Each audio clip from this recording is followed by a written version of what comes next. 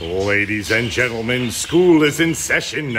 Prepare yourselves for the school of Croc. Good morning, crocodilies. Now, you may have noticed the cameraman Dan didn't give his full oomph to the school of Croc this morning, but that's because we're trying to be really quiet.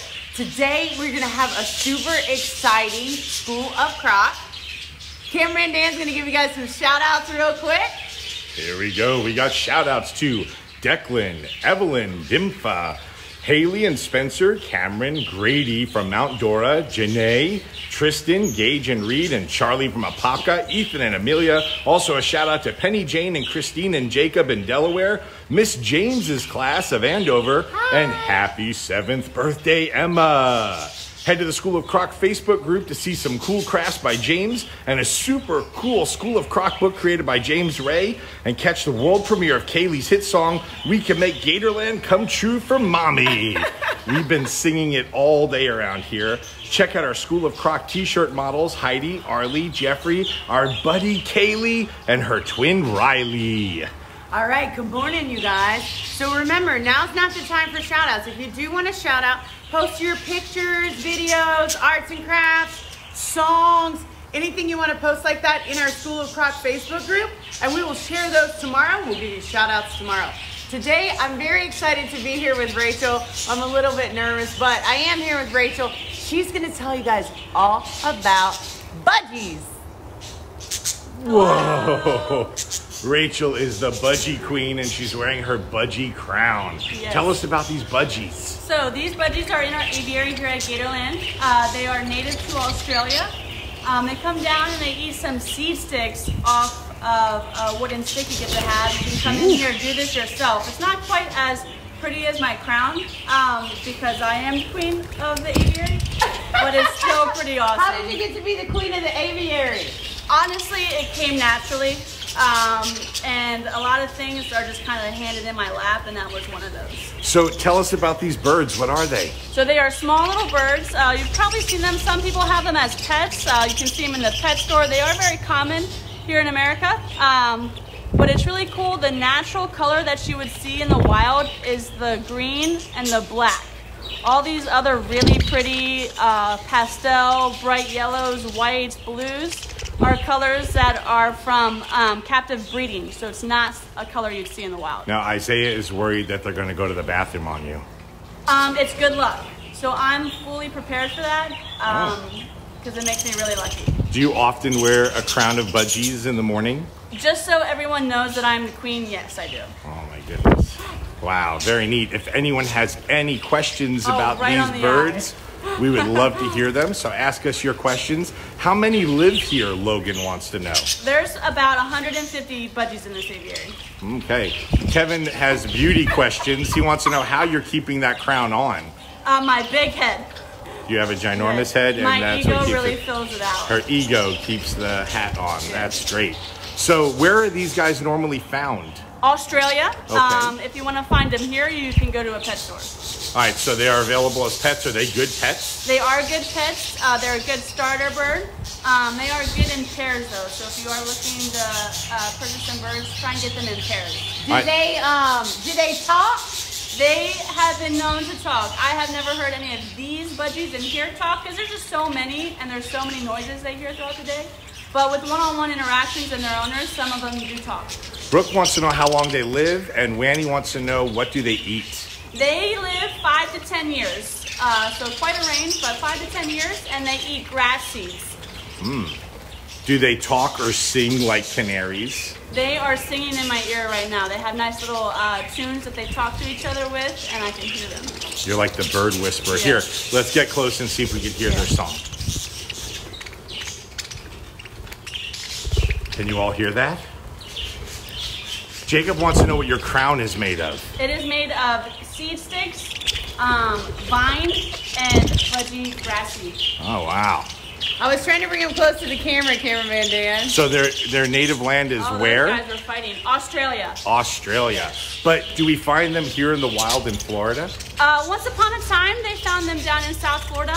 They must have migrated here, but that's not the case anymore. But they don't belong here. They don't belong here now. So this is kind of an invasive species here a little bit. It is. They do okay here. but it's not something you would normally find. And when you have a pet like this, if you don't want it anymore, you should never let it go in the wild, right? Exactly, that is correct. Tell us why. Because you don't want to release any non-native species into an environment. It upsets the ecosystem of other of the native species that you would find wherever you are. It's just very disruptive to the ecosystem. And Jennifer wants to know why they come in different colors. Those are from captive breeding. So what that means is someone has them as pets, and they do a whole big breeding program, and then there's different genetics, you know, all this science stuff, and it creates different colors. Wow. So that's because of the pet trade. Yes. Got Now, how old do they get to be? How long do they live, Rachel? 5 to 10 years. So some of these could have been here before I was here. Now, Jen wants to know, are they the same as parakeets? Are budgies and parakeets the same? Yes, budgies are a type of parakeet. Gotcha. If you look above you, actually, what's really cool is we have a whole bunch of plastic boards. Uh-huh. That's also how sometimes they have babies up in there. They do? So you have babies here at Gatorland? Yes, we have had some successful babies hatch here, and they are now among us. And they really like shoes, It huh? is their favorite thing to play with. Oh my goodness. We'll make them these really nice toys, and all they care about is the shoelace that's holding it together. Now, Isaiah wants to know, how are they at flying? Can they fly high in the air? They do fly high in the air. That is actually what they do when they feel threatened or afraid. They'll go up, something scares them, they'll get off the ground because they do land on the ground a lot. But once they get scared, they fly up and they go. But do they flock? Are they flocking birds? They do. They travel together. Now, Brooke wants to know, how come some of them have blue noses? So that's a very great question. That is how you tell the difference of gender. The blue noses are the males, the brown or the bright pink are the females. Oh my gosh, there's birds all over me. You can't see it. But let's do this. So we planned this for you guys. And since Rachel is the queen of the aviary, we're going to do a really special, amazing thing for you guys. We're going to cover Rachel in birdseed. What? And let all the budgies come down and get on top of Rachel on the ground. No way. Yeah, Okay. so you got to find a spot, Rachel. All right.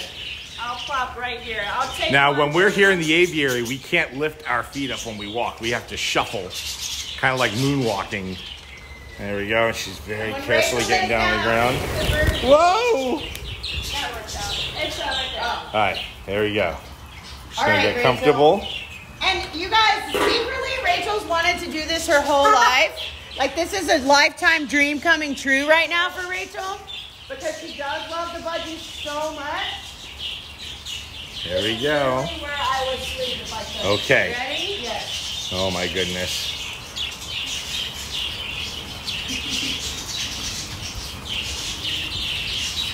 Here they come. I'm trying to get them on your belly right here because it's falling off.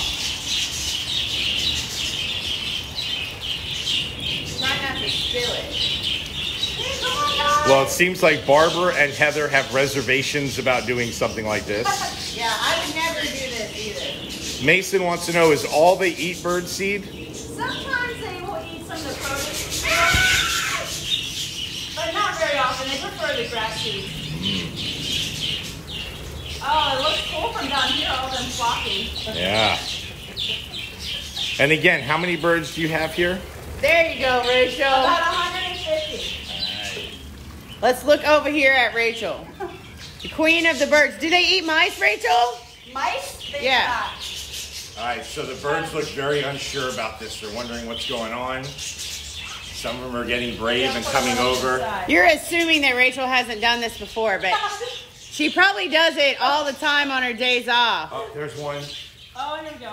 They're stuck on the crown because they know I'm their queen. They're just surrounding you. I think it's super weird too, whoever just said that. Oh, Oh, there they come. Whoa! Who scared Oh, him? we got one guy still left. Let's When see. one does something, they all do it. So we need that brave one to. They're like copycats, huh? Yes. Oh, look at that. That's a pretty one. They said, are you scared, Rachel? Not at all. I'm extremely comfortable. That's so weird. Do they ever get food out of the water? Not so much. These seeds are very soft, so they're easily able to break them apart without water. whereas some birds will dunk their food in water to help soften it. Now, Candida wants to know if they have sharp claws. They're sharp for a budgie. Okay. If that makes sense. Very good. Well, you just relax over there. Okay. Wait, I want to see her sit up first. Wait, where's my breakfast? Oh, is there a pack leader, Rachel? I want to say it's this one. All right, let's see what happens when you sit up, Rachel. All right. No sudden movement. Wow! And they're all gone. That was amazing. Very cool. Rachel, thank you so much. You are so welcome. Like Savannah said, I have been dying to do this. Her whole life. We make dreams come true here at Gatorland, even when the park's not open. So do us a favor, post in the Facebook group, School of Croc Facebook group, all your pictures, leftover questions, dances, plays, books. Someone actually wrote a book about every crocodilian species, complete with a map, so that we know where every single alligator and crocodile comes from. That was amazing. James. Good job, James. That was amazing. And we'll see you guys on our YouTube live today at 3 o'clock. And we'll catch you guys tomorrow morning at 10 a.m. for more School of Crocs. See you tomorrow. Same Croc time, same Croc channel.